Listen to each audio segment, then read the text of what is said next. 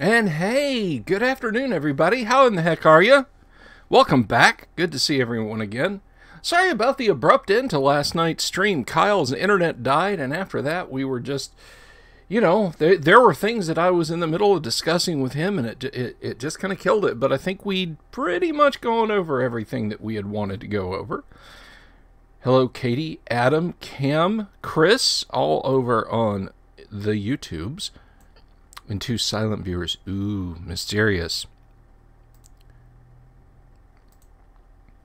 Don't have anybody over on Facebook yet, but that's okay. They'll come. Damien, Bo, good to see you.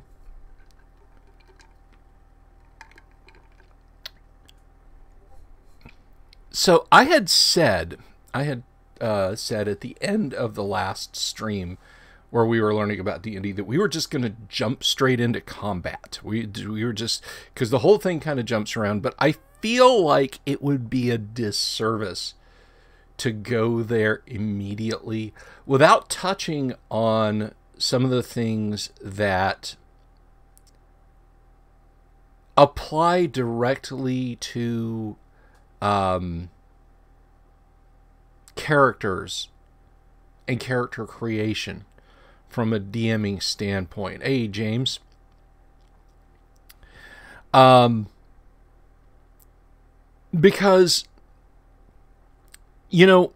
I've talked about how DMing is an art, and it really, truly is. And it is an art that becomes more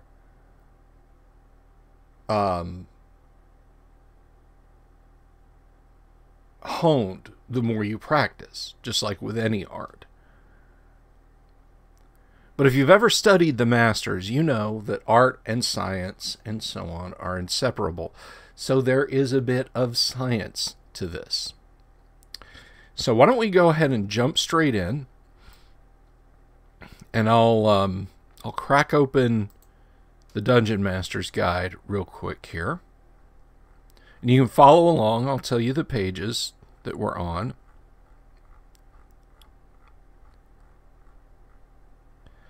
Let's see. There's our preface. Again, we are never talking about this. This bell curve nonsense, yeah. It's nice to understand how and why dice function the way they do from an academic standpoint. From a gameplay standpoint, you need nothing of this. So don't ever ask if we're gonna go over there. One thing I want to touch on is I mentioned Dragon Magazine and so on yesterday. Creating the player character, generation of ability scores. There are many methods outlined in the Dungeon Master's Guide, and I've talked before about these different methods and 4d6 drop lowest, arrange to taste, but there's more than just those methods available. So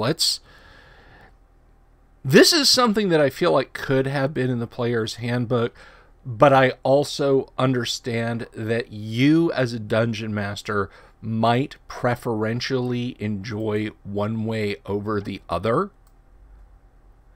And so we'll take a look at the methods. Now, we're not going to go through creating a character with each method, but rather take a look at this. Now, I vehemently disagree with Kyle that 3d6 down the line is the best way, and it's the only way, and Gary was soft, and so on, and etc.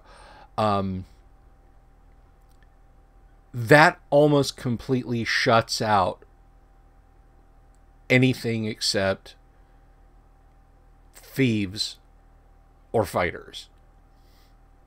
It really, really does. Sorry, Kyle. It just does. And while playing a Lankmar type game can be fun, it might leave someone who wants to play a paladin out in the cold. So we have a little bit more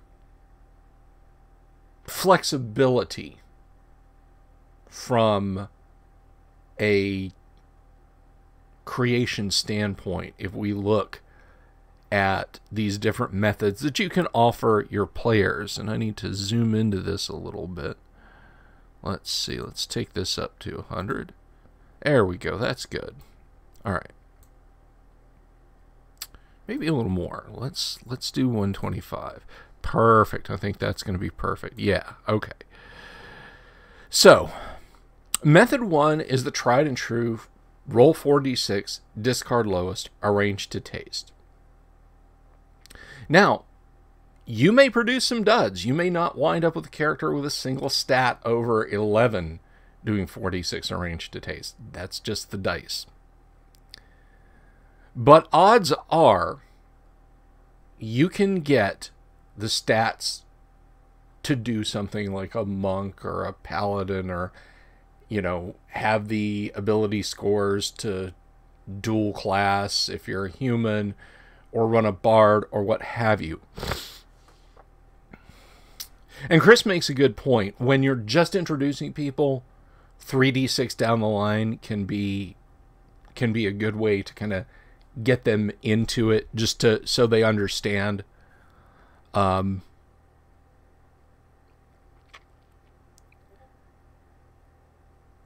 another method you can try is method 2. All scores are recorded and arranged as in method 1. 3d6 are rolled 12 times, and the highest 6 scores are retained. So you basically make a matrix that is 12 by 6. And out of the 12 on your x-axis, you would have the characters pick which stats best suit them. Which this I said we weren't going to get into the bell curve a little bit, but I will mention it here. This doesn't really break 3d6 down the line. It really and truly doesn't. If you know how dice work, and if you've, on your own time, read the bell curve section, you know that things will tend to bunch around 9, 10, 11.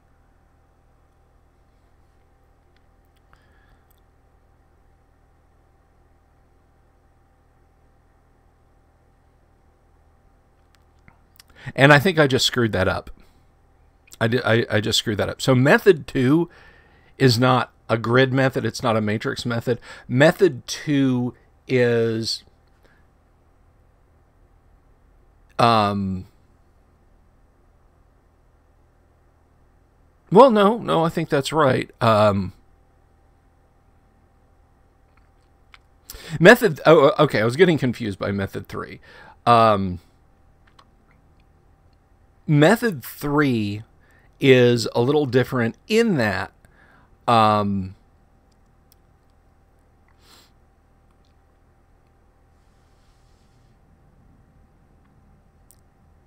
since you are going straight down the line in order, unlike method 2 where you'll arrange it to taste, you're doing a 6x6 grid and then taking the best characteristics from those.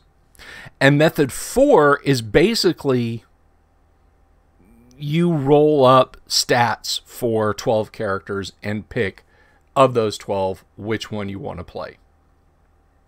So there are many methods you can allow your players to use. I recommend, for simplicity's sake, 1. If you're going to use the other methods, roll the dice beforehand and let the players pick. You, the DM, roll the dice beforehand and then hand the matrix written out on a piece of paper, in an email, whatever, and say, okay, pick in 2, 3, or 4.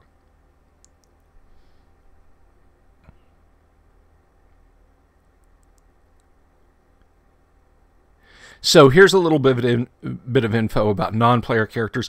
Non-player characters, I feel like, one, we've gone over a lot in Henchmen and Hirelings, but I want to come back to NPCs as part of the DMing art.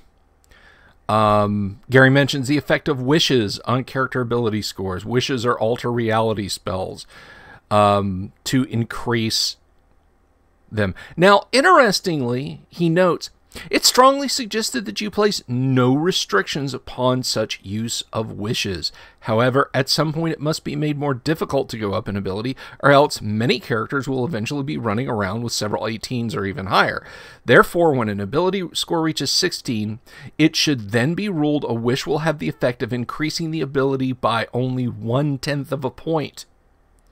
Thus, by means of wishes, or wishes and or alter reality spells, a charisma score of 16 can only be raised to 17 by use of 10 such wishes. The score going from 16 to 16.1 with the first, 16.2 with the second, and so on. This is not to say that magical books or devices cannot raise scores of 16 or better to a full point. The prohibition is only on wishes. And I would suggest you be very careful about that at any rate. Because,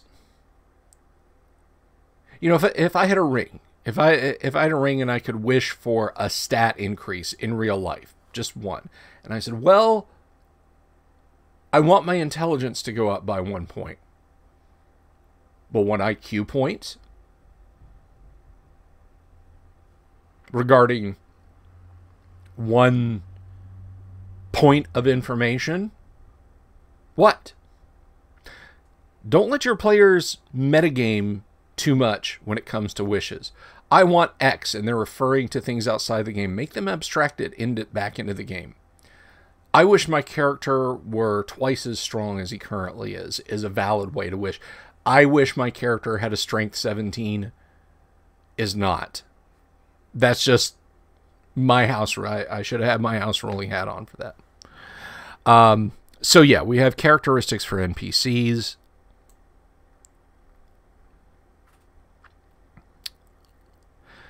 Now, something that comes up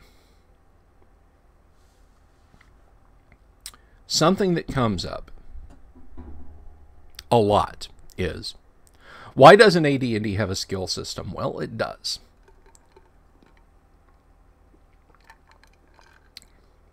And I'm not talking about thieves and like abilities. Now, that's a valid in-game wish, wishing for a pair of gauntlets of ogre power.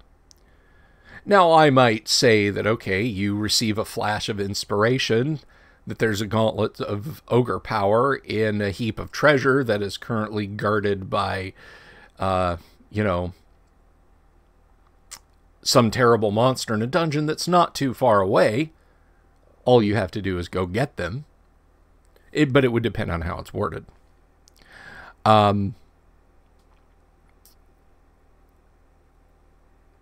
But yes, AD&D First Edition does have skills, and I want to talk about those today. Later editions of D&D became very skill-heavy, and they led to a bad practice of gaming. And this is, I'm going to get a little edition worry. The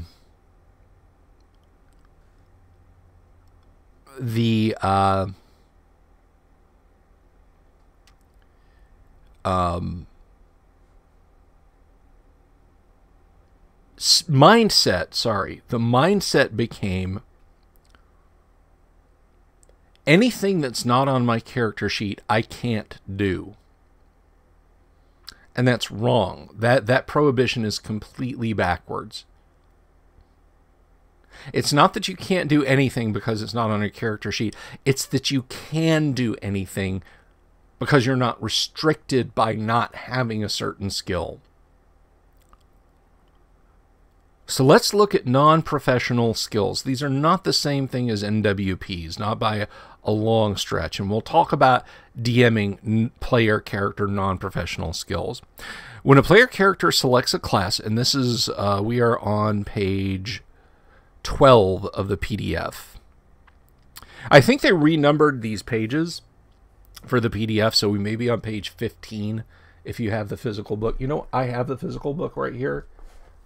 Let me give you guys a little bit of help with that.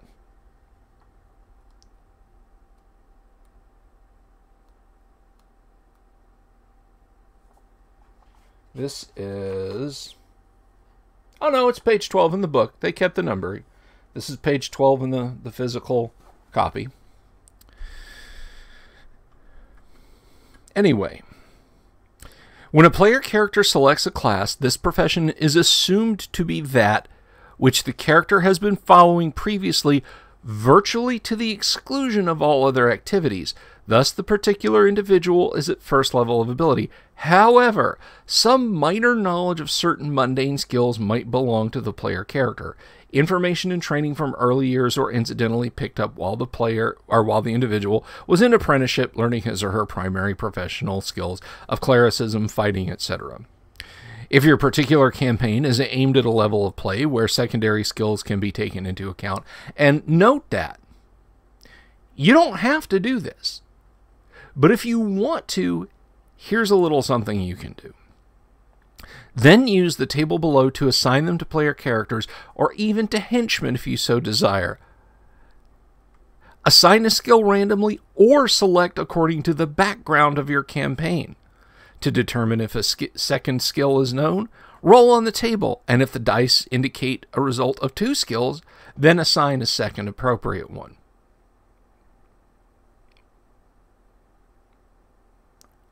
Now, we're going to look at the list in a second, but I want to come down to this because this is where we start getting into the art of dungeon mastering.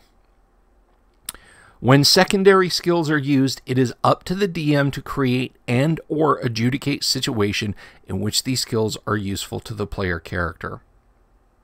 As a general rule, having a skill will give the character the ability to determine the worth and soundness of an item, the ability to find food, make small repairs, or actually construct crude items. For example, an individual with armor skill could tell the quality of normal armor, repair chain links, or perhaps fashion certain weapons.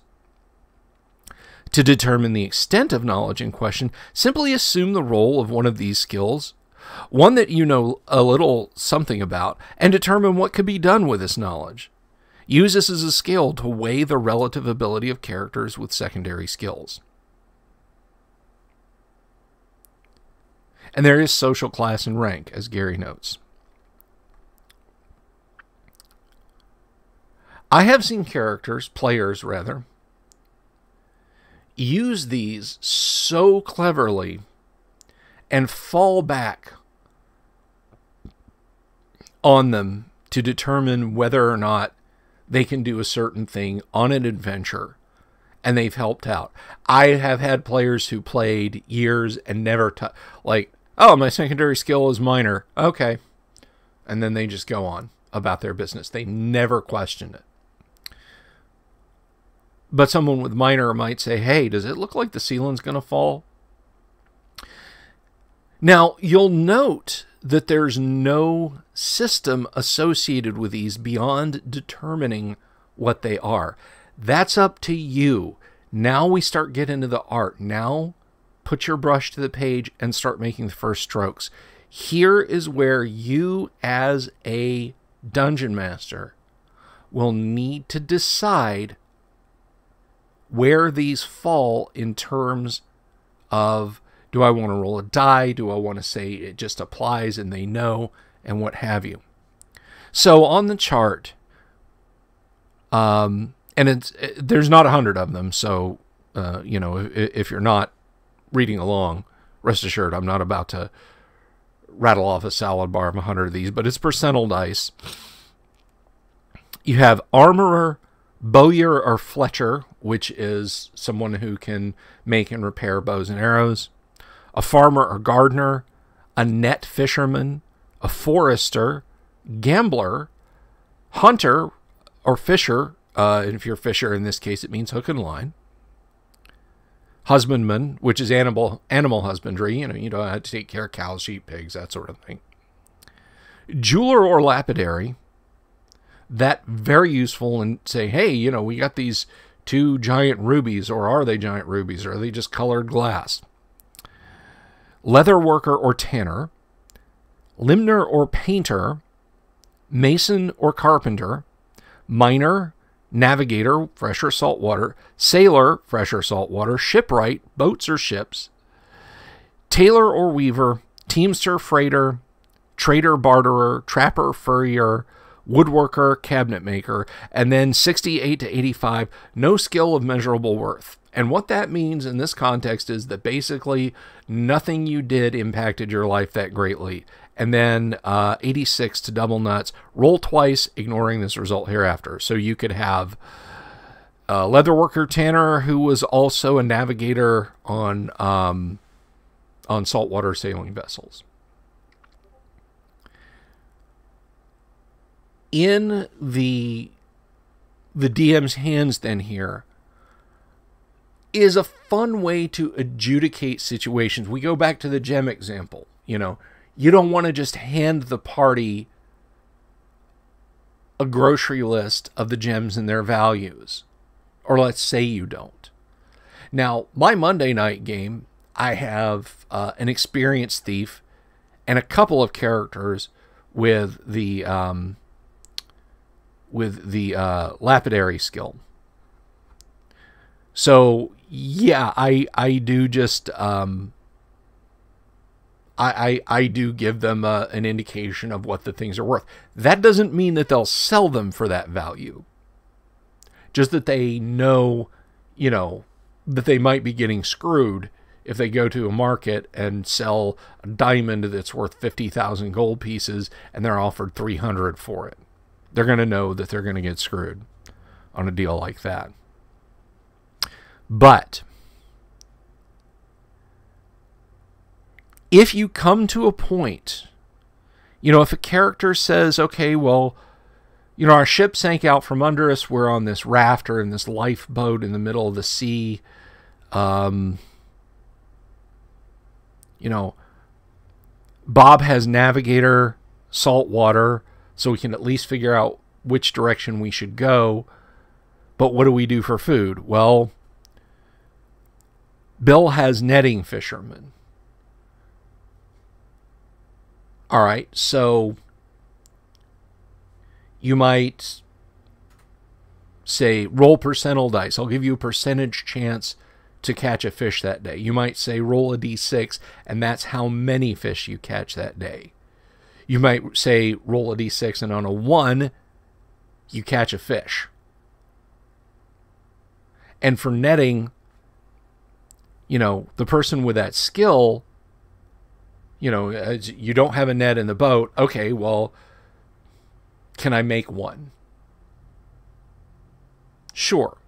Or you might, you know, you might just say, hey, you don't have the materials. What about making it out of our clothes? No, that won't work. Or you might decide that it will work. But all these are neat little flavorful things that player characters can potentially have. And you don't have to roll for them. You can hand these out to the characters, or you can let the characters roll. I'll let the characters roll here, even though this is in the Dungeon Master's Guide.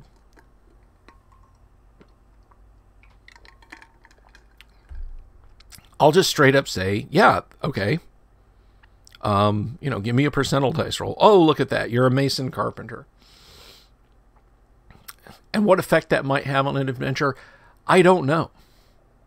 But when it comes time to adjudicate something on these skills, it's up to you as the DM to decide their applicability and how you wish to resolve their applicability. You may make an on-the-spot ruling. You may have the characters roll a die. But, and I cannot emphasize this strongly enough, do be even-handed in it.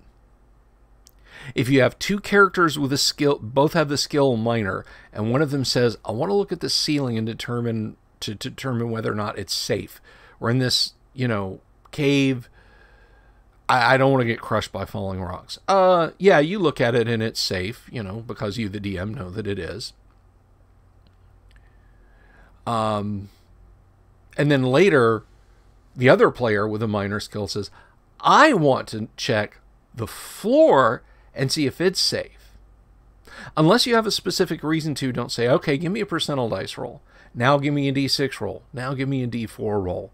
In your mind thinking, unless they roll 00 and then a 1 and then another 1, you're not going to tell them. Be even-handed in whatever mechanic you apply at the moment. Sometimes you won't want to apply a mechanic. You know, you may just want to keep the game moving. You've got someone with gambling skill. They say, okay, we're in Verbabunk. I want to go out and gamble. I have the gambling skill. Roll 2d10 and tell them that's how many gold pieces they came home with. Now, there is a gambling section in the Dungeon Master's Guide, as we'll see in the future. But if you don't want to use it, you know, you may roll a d6, 1 through 3, they did well. 4 through 6, they didn't do well. You roll a 5. Roll 2d10. You know, it's 7. All right, you lost 7 gold pieces. So those are secondary skills. And it's 1, possibly 2. A clever player and a clever DM can expand those things out to great utility. Or you can just never let it come up. If the players don't bring it up, you don't have to bring it up. One of my players has Leatherworker Tanner. They were playing in White Plume Mountain and accidentally trod through a giant patch of green slime. Fortunately for them, there were no casualties. But they lost their boots. All their boots were destroyed. So they hobbled back to their camp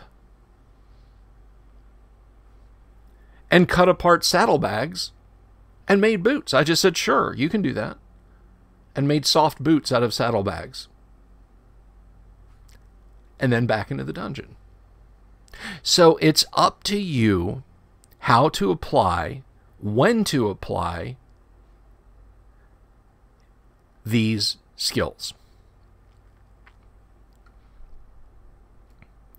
And remember, this is not a skill system. AD&D is an avatar-based game. Not Avatar: The Last Airbender. Although you can do that with AD&D, but I digress. Hello, Chris. Hey, Randy. See Randy Buckness over on Facebook. Good to see you, my friend. It's been a while since I've seen you out there in the audience. Randy Buckness, everybody.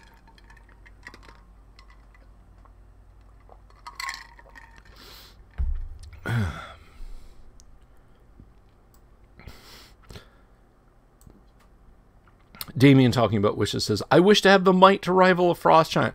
I could have a lot of fun with that as a DM if I thought it was being too greedy. All right, you have 500 men under arms at your command. They need to be fed, paid, equipped, and housed. Good luck!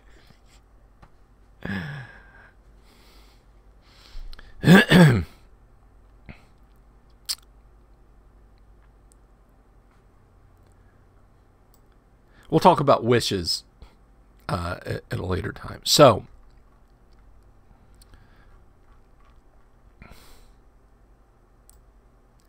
that's your first introduction to the art of DMing. Not the rules, the art of DMing. If you guys have any thoughts or considerations on that, please put your questions in the chats. And I will see them and I will answer them.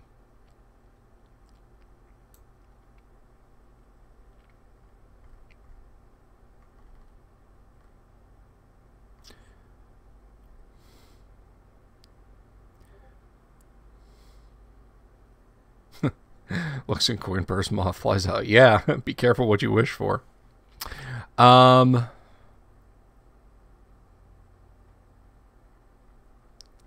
starting level, this merits mentioning. Gary says, as a general rule, the greatest thrill for any neophyte player will be the first adventure when he or she doesn't have any real idea what is happening. Isn't that true? Isn't that true from a DMing standpoint or from a playing standpoint? The first time you played, the first time you stepped in the river, the first time you went out into the surf, you know, you get a rush out of it. Of course, that assumes that the character lives, Gary points out.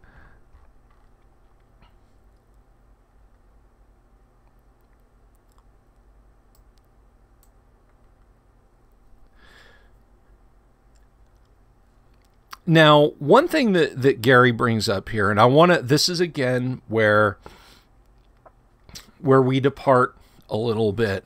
And he says, if you have an existing campaign with the majority of the players being already above first level, it might be better to allow the few newcomers to begin at second level or even third or fourth in order to give them a survival chance when the group sets off for some lower dungeon level.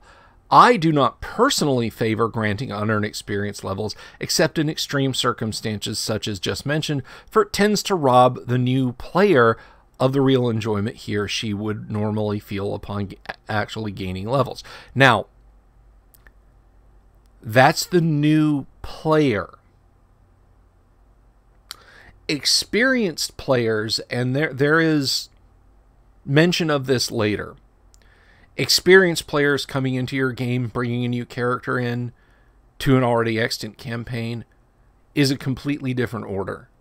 Those players, you generally start at an average of everybody's levels. So if, you know, you've got 2 4th level characters and 2 8th level characters, which would be quite the disparity, but it could potentially happen. And then a 5th player conversant with 1st edition AD&D wishes to join, you know, you might say, okay, 4, 8, 24. So you'd bring them in at 6th level. But that's experienced players. And this goes into Gary's great style in this book. This is why the Dungeon Master's Guide is such a great read. And this is where we kind of get into Gygaxian, not High Gygaxian, as we'll see later, but Gygaxian. It has been called to my attention that new players will sometimes become bored and discouraged with the struggle to advance in levels of experience, for they do not have any actual comprehensions of what it is like to be a powerful character of high level. In a well-planned and well-judged campaign, this is not too likely to happen, for the superior DM will have just enough treasure to whet the appetite of the players, while keeping them lean and hungry still, and always after that carrot just ahead. And one player's growing ennui can often be dissipated by rivalry, i.e. he or she fails to go on an adventure, and those who did play not only had an exciting time, but brought back a rich haul as well. Thus, in my opinion, a challenging campaign and careful refereeing should obviate the need for immediate bestowal of levels of experience to maintain interest in the game. However, whatever the circumstances, if some problem such as this exists, it has been further suggested that allowing relatively new players to participate in a modular campaign game, assuring new players of characters of higher level, would often whet their appetites for continued play at lower level. So what Gary is telling us here is to hook players in, run a short game, maybe something out of a tournament module, and let them play a high-level character right off the bat. Just right from the get-go, they get to play a high-level character.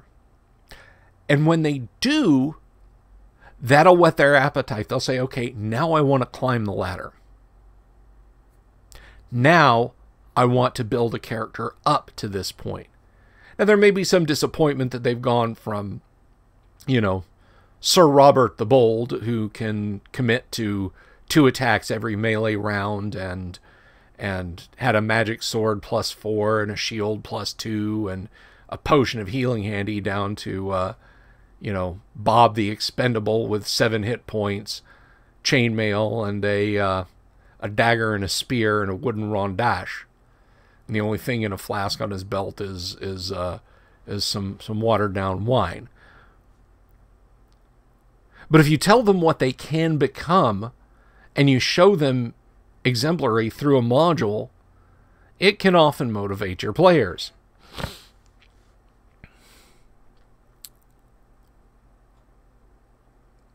So character, age, disease, and death. Now, once the DM has created characters, and people were asking about character ages when we were talking about creating characters in the Player's Handbook, and we're going to talk about that right now. We're going to address that right now.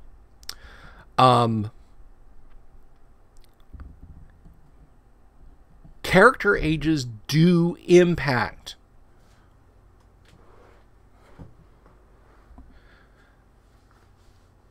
your players or your player character's abilities. They do impact them. I myself, and I should have had the house rule hat on, I myself will start players with the idea that whatever age they are, the bonuses and penalties based on those ages to character stats are already accounted for in the generation. That is, if someone rolls an 18 and their age would bring that down to a 16 or a 17 rather, I math good. I don't deduct it. I just assume that, you know, they've held on to their youth and grace and beauty. Or if more practically it would bring a 12 down to an 11, I assume that it was a 13 brought down to a 12. But you don't have to do that here. So we can get a look at the relative ages of starting characters and their classes. So if you're a dwarf, and it mentions clerics here, but that is for non-player characters. But if you're, you know, a dwarf fighter thief, well, that's 40 years plus 5d4 years, or 75 years plus 3d6 years. Which should you use? You can average them together. You can add them together. Remember, dwarves are longer lived than men. So whatever you do, it's not going to severely impact it. And then it goes on down the line. Elves, 500 plus 10d10 years if they're a non-player character cleric. Fighter, merely 130 plus 5d6 years. Magic user, 150 plus 5d6. Or thief, 100 plus 5d6. And it just goes on down the line. And you begin to get an idea of how long these characters live. Half-orcs, not long at all. Humans, on the other hand, you could be a 16-year-old fighter in the game. Look at that. 15 plus 1d4 years is your starting age as a fighter. You could literally have a player who's 16 years old. Now, as to why you would determine your character's age, there are certain spells that when enacted upon a character can age them. There are certain monster attacks that will age characters. A ghost can age a character from 10 to 60 years. For an elf, this is not a problem. For a human illusionist who's already 36 years old, this could be a huge problem, as we'll see here in a moment. Once character age is established, you must keep track of it from game year to game year. And we'll talk about time in the campaign later.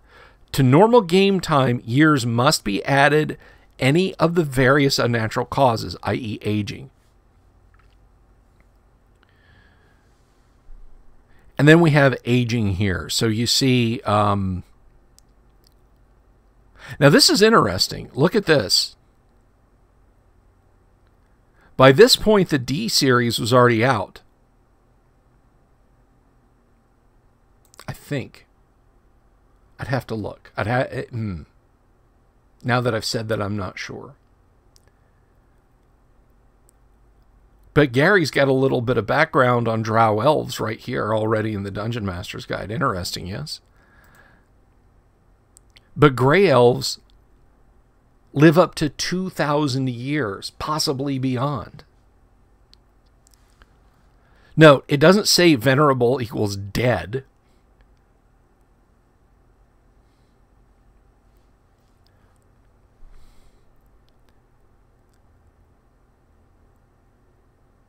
But you can look at the age brackets and get an idea that a young adult gray elf is 250 years old at maximum.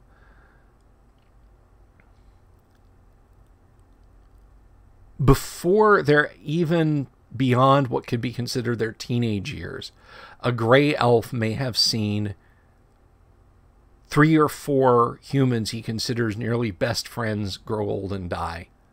Think about that. Oh, lost a studio light. Didn't even notice.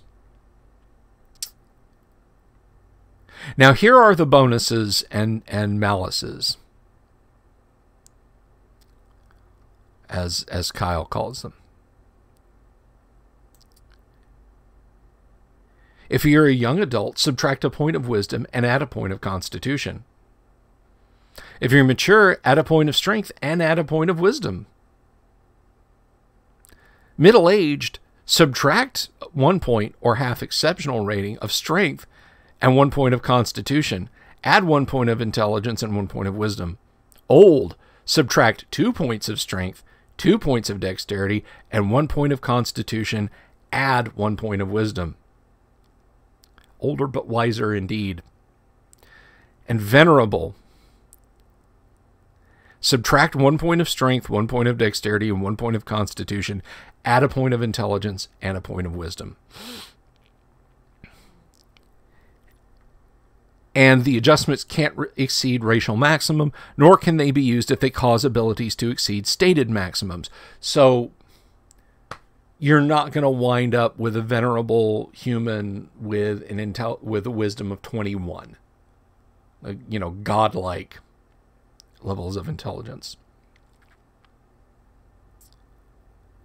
It is important to remember that adjustments cannot exceed... And adjustments cannot lower an ability beyond racial or class minimums. That is very important. You cannot fall out of being a paladin because you're young. It won't take your wisdom below what it should be to be a paladin or a ranger. Again, that's part of the whole I myself house ruling. Assume that those numbers are baked in. Now, unnatural aging, look at this. Alter reality, gate, limited wish, restoration, resurrection, wish, imbibing a speed potion, or under a haste spell will age your character. Think about that. Well, my magic user is high enough level. He's in his 70s. He's going to cast Wish. Really, what's he going to wish for? Is it to be 3 years younger? Because I got some news for you.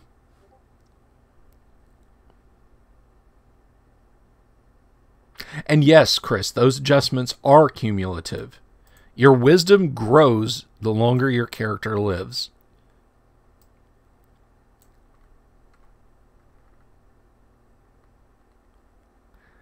And then we get into disease and so on, which is more DMing, purely DMing. But I wanted to address some of the things regarding early character creation. And there is more. There is more about early character creation. And in fact, it hasn't been nearly as long as I thought. So we're going to look at that. So you guys have kind of gotten the idea now, I hope, when you've created, or your players have created their characters, you still have work to do. You can still come in here and adjust their character and help them adjust their character. So Bob the fighter with 10s all the way down the line, he might be mature. So suddenly Bob's strength becomes 11 and his wisdom becomes 11. So it differentiates him from how he'll be when he's the retired fighter, Sir Robert the Bold, and he's venerable. He's pushing 91 years old. When he will have gotten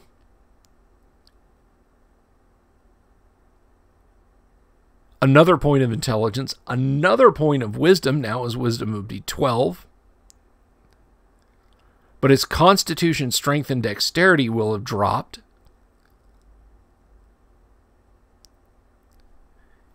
His wisdom becomes a 13, and then when he hits venerable, his strength, dexterity, and constitution are even lower, but his wisdom is now 14, and his intelligence is 12.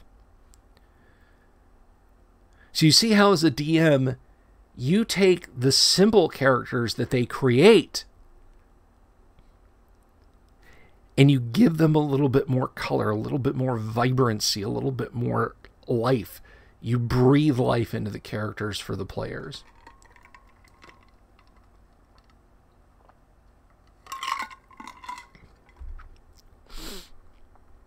And again, there's unnatural aging. But let's talk about the magic user specifically.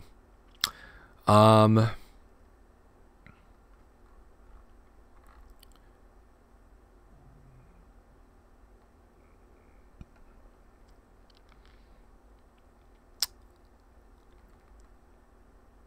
well, you know what? Let's look at one other thing, and that's death due to age. It is entirely possible that your favorite character could live long enough to die of old age. And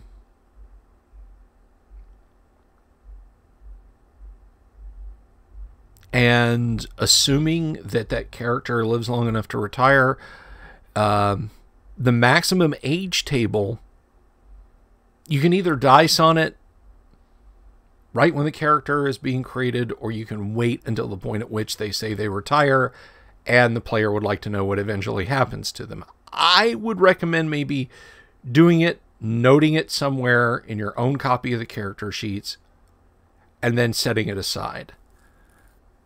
But your player's characters may live, you know, only to the lowest of old age. They may only live to 60. Or they may live all the way to the highest possible age of venerable, which, you know, that's plus an additional 20 years. So you could have a human character who doesn't pass away till they reach 140 years old. But note that there's minuses too. So old lowest age plus D8. So if we look at old age, God, I don't want to, for a human is 61 years. But it's not merely you reach 61 and then you got to go to carousel. A little Logan's Run joke there. 61 plus 1d8 years. But then on venerable, it'll be 120 plus D20. So again, you could have a venerable human character who lives to 140 degrees. 140 years. Sorry, it's a little hot out here. My mind's on the temperature in my studio. Yeah,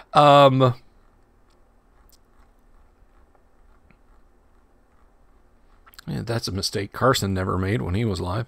Anyway,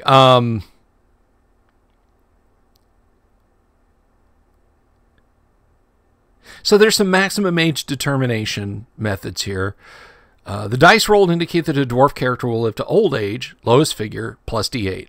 As a span is considered 100 years, D8 stands for decades, so the character will live for 251 years, plus 10 to 80 years.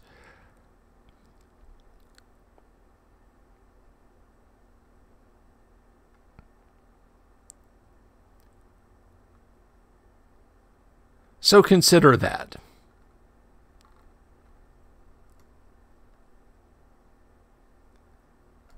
Now, one thing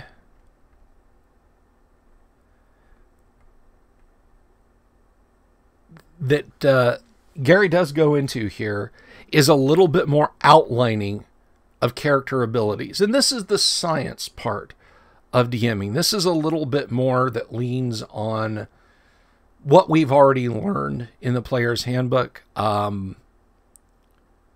Strength and exceptional strength and intelligence, wisdom. but it helps you, the DM, understand these things a little bit better. And this is information I would impart to the players also. But the nice thing about this is you get an idea of what the strength of given monsters is also. In this case, referring to humanoid creatures that may want to eat you. For example, kobolds have a strength of 9, goblins 10, orcs 12, hobgoblins 15, gnolls 16, bugbears 17, ogres 18, and trolls a strength rating of 18 plus. Gnomes have an average strength rating of 10, dwarves 14, elves 12, halflings 8, and giants 19 and up. Now, how does this pertain in terms of additional damage and so on? That's really up to you, the DM, as to whether or not you want to add the extra damage. If you look at the damage that monsters are capable of doing, and we'll take a look a little bit at the monster manual. It's really part of the art of DMing, is running monsters. You'll see that generally speaking, your evil humanoid monsters are already doing enough damage that you don't really, as a DM, need to worry about adding 2 hit and 2 damage bonuses. Again, I tend to think that that is already baked in. Notes about exceptional strength. Fortunately, monsters outside of giants and trolls, or giants and ogres rather, don't get that.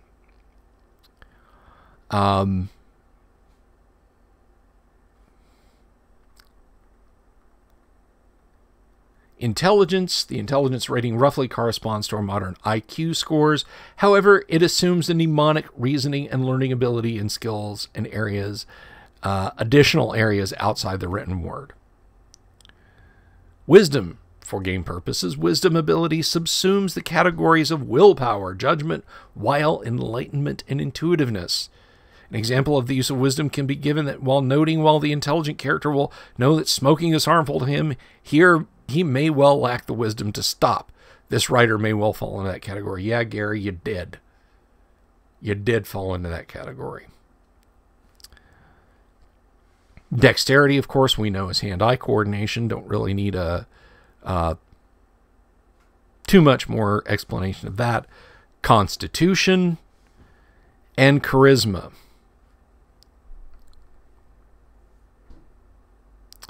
But a note about charisma, and we've talked about this before. Many persons have the sad misconception that charisma is merely physical attractiveness.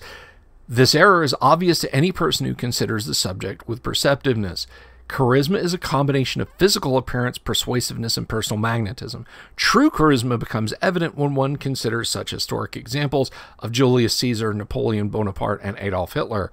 Obviously, these individuals did not have an 18 score on physical beauty, so it is quite possible to assume that scores over 18 are possible for any one of the named historical personalities would have had a higher charisma score. There can be no question that these individuals were 18s if they would have had great physical attractiveness as well as commanding personal magnetism and superb persuasiveness. Again, charisma is not just how good looking a player is. It's not. I can think of 100 women in Hollywood right now who are physically good looking, and I find them to be absolutely repugnant. So, there you go. But then what do I know? I'm just a guy that plays Dungeons and Dragons.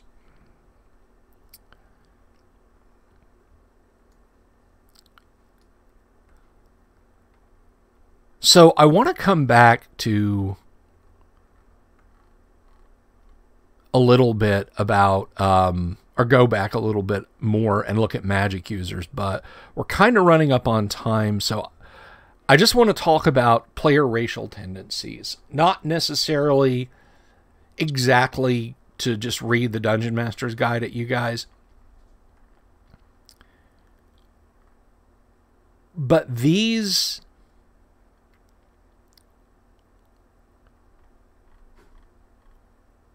stereotypes, for lack of a better term. Yes, Ricky, as opposed to mentally. These stereotypes have carried through in fantasy from the beginning. when people started writing fairy stories. Dwarves are dour and taciturn, you know. They're given a hard work and care little for most humor. Elves are considered flighty and frivolous, and this is the case when they do not believe a matter is of import. They concern themselves with the natural beauty around them, dancing and frolicking, playing and singing, unless necessity dictates otherwise. Because they love nature, they're not fond of ships or mines, but growing things in the lands under the sky. They don't make friends easily, but friend or enemy is never forgotten. Now, when you're going to live probably for 2,000 years, making friends with somebody can be kind of tough, particularly if they're not elves. Because, you know, in what you might consider just to be a few seasons, that person's not going to live all that long. You know, it's going to be like making best friends with a border collie. What do you got, me? 12, 14 years on the outside? Gnomes, I think Gary's probably drawing from the Book of Gnomes there.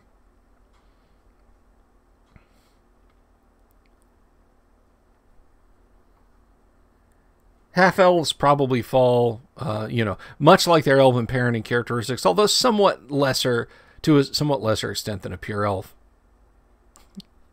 Half-orcs are boors. They are rude, crass, crude, and generally obnoxious. Because most are cowardly, they tend to be bullies and cruel to the weak, but they will quickly knuckle under to the stronger. This does not mean that all half-orcs are horrid, only most of them. But remember, you're the final arbiter. If that's not how you want half-orcs to be in your campaign, then don't do it. Gary is simply giving you an outline, a template to follow, some direction if you're just like, how would a half-orc act? Oh. Again, the art of DMing.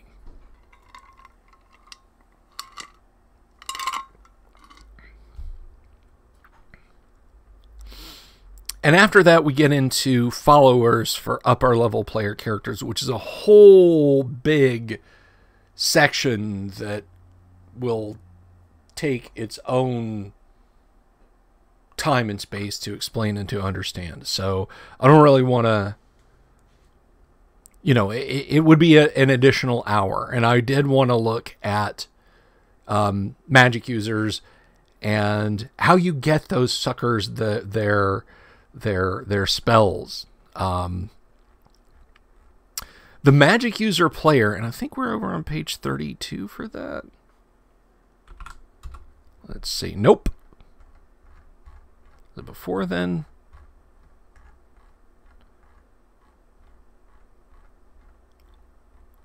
No, but that's some really cool stuff there. Alignment. Lycanthropy. Poisons. Let me see here. Let me just zip down. Sorry if I make you guys dizzy here. Let's see. Spells.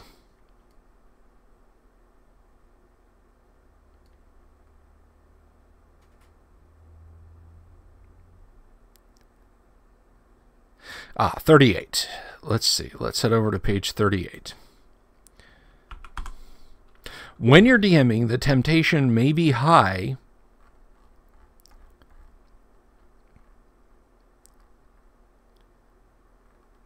to give your magic using player, you know, just say, oh yeah, well, you know, here, you've got a spell book. You don't want to start the game off with magic users outshining the martial classes. On page 39 of the Dungeon Master's Guide, you start out as an apprentice, and when your teacher says, congratulations, here's your certificate of graduation from the upstairs Acme Night College for Magic Users, they're really only leaving with a few spells in hand. It is incumbent on you as the Dungeon Master to not let the player go with just a sheaf of spells and maybe a couple of charged wands and so on. Magic users start with a limited number of spells. If you're feeling particularly generous, you might pick the spells for them. I don't recommend it. Let the dice tell a story here. Another piece of DMing art. Let the dice tell a story that neither you nor the players expected.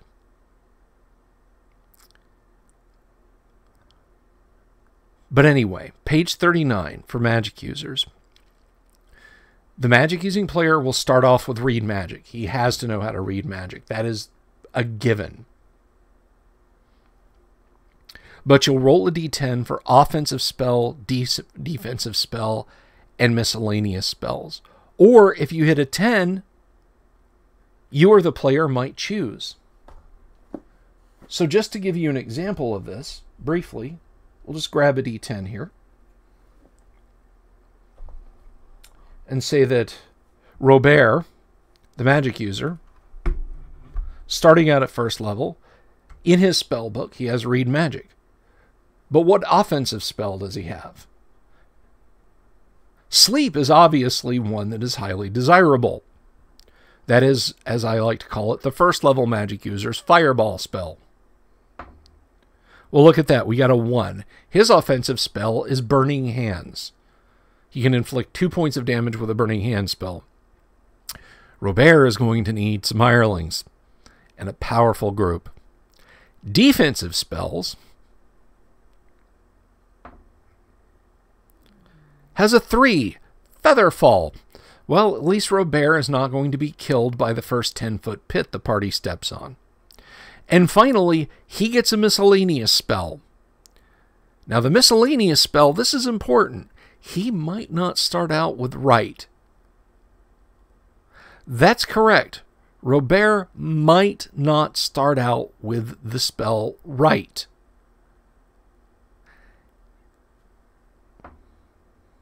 Oops. Got some wrinkles on the tablecloth today, so that cocked a little bit. Well, I rolled a 10, so Robert chooses, and he wisely chooses right. But let's say he didn't. Let's say he said, ooh, find familiar. I want to find a familiar. I want to see if I can get an animal companion to help me out of the dungeon. That's your thing, man. But what does he do about future spells? He'll have to bargain and barter for the spell right to be gifted to him in the future so he can continue to put stuff in his book of magic. So he can continue to scribe spells into his spell book if he doesn't get it from the get-go. But that's it. At first level, that's it. And that may not sound like a lot. Read magic, Burning Hands, Featherfall, and Write. So what?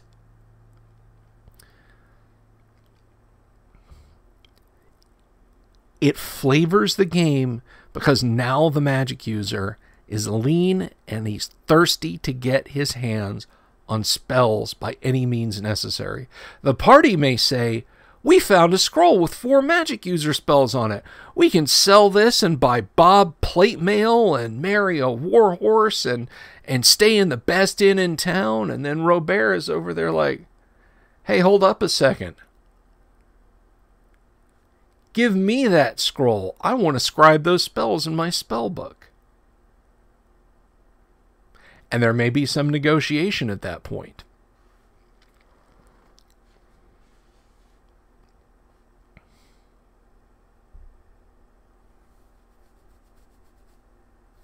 Yes, Chris, right is the only way to scribe spells.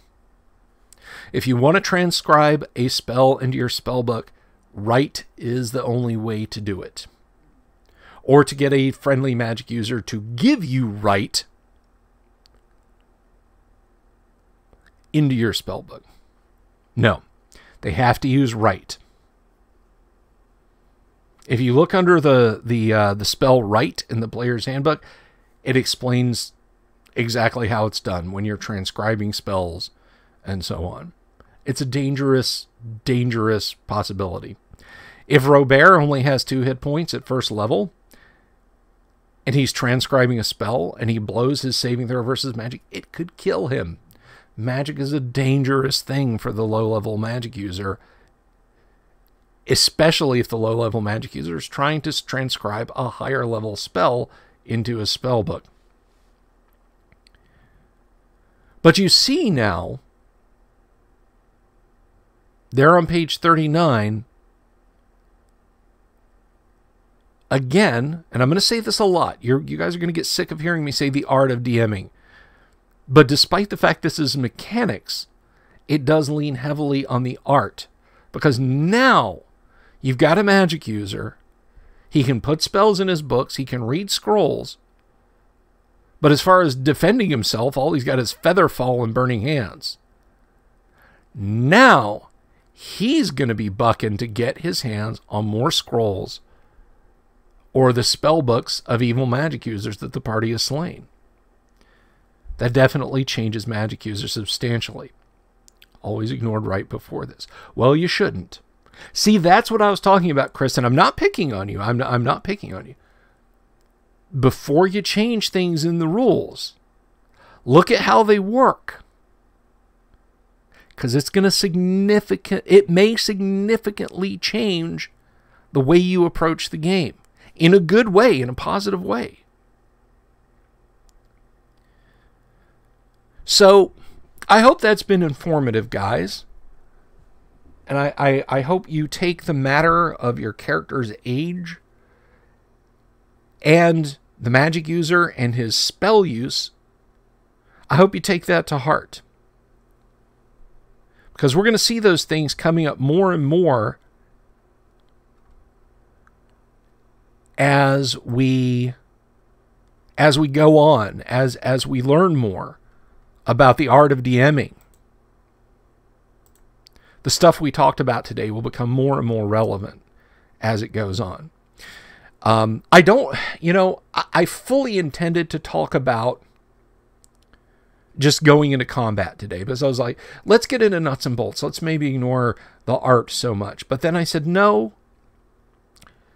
there's things to learn about character creation from a DMing standpoint.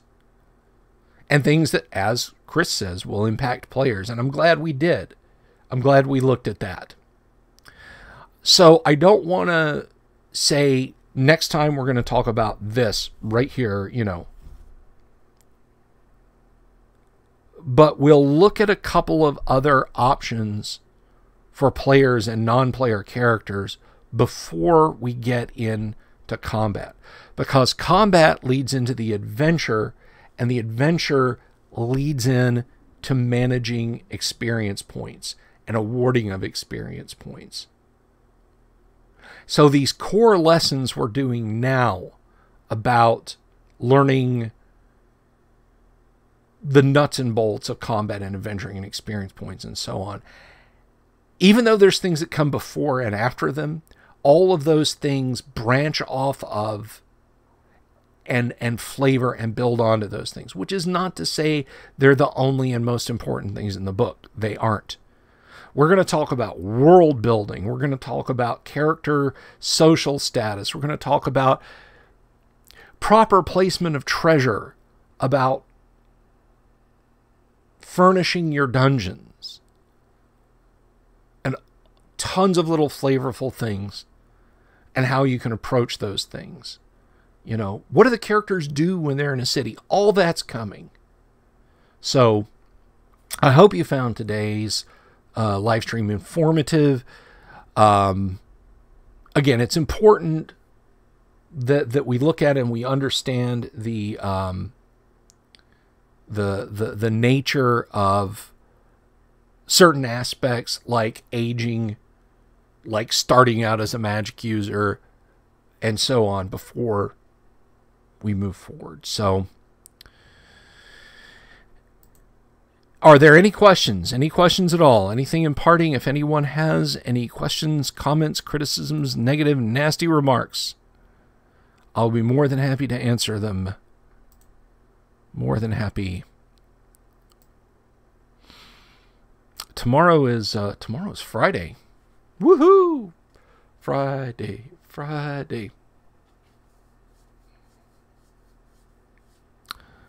Oh, you're quite welcome for the stream, Kim. Wouldn't miss it for the world. All right, well, remember, if you do have any questions that came up today, or you think of them after the fact, there is a Discord for the channel. Didn't you know? Everybody's using it. Everybody's talking about it. It's the most popular first edition Advanced Dungeons & Dragons Discord channel that I run. None of my other first edition Advanced Dungeons & Dragons Discord channels are as popular as that one. But if you want to go over and you want to subscribe, you want to join us for memes and chats and ask me questions and BS and hang out, you feel free to. Because if there's something that comes up in a stream and you don't know what the hell I was talking about, and I missed your question, or your question didn't, like you're lying in bed tonight going, wait a minute, why wouldn't I take Find Familiar over Right? Hold on. Then you can ask in the Discord. So you guys have a wonderful afternoon. Have a great Thursday. I will see you all tomorrow. We'll be back for more lessons. Peace to you all. Stay safe. Stay cool. Oh, and I want to, before we go, tell your friends to like and subscribe. Click that bell icon for notifications. Give me a thumbs up if you wanna. YouTube's being a brat and not showing me my channel right now. I don't know what's going on with that. Yeah, YouTube's been acting up today. So I think I've got 755 subscribers now, which is cool. We're ever moving on towards 1,000 subs, at which we will have the mini-con, which I've talked about many times. Games galore being run by yours truly for you guys. In a virtual sense, I don't think you all want to come down here to my house. I don't have enough room anyway. But that's what we'll do when we hit 1,000 subs. Have a great afternoon, guys. I'll talk to you later. Peace.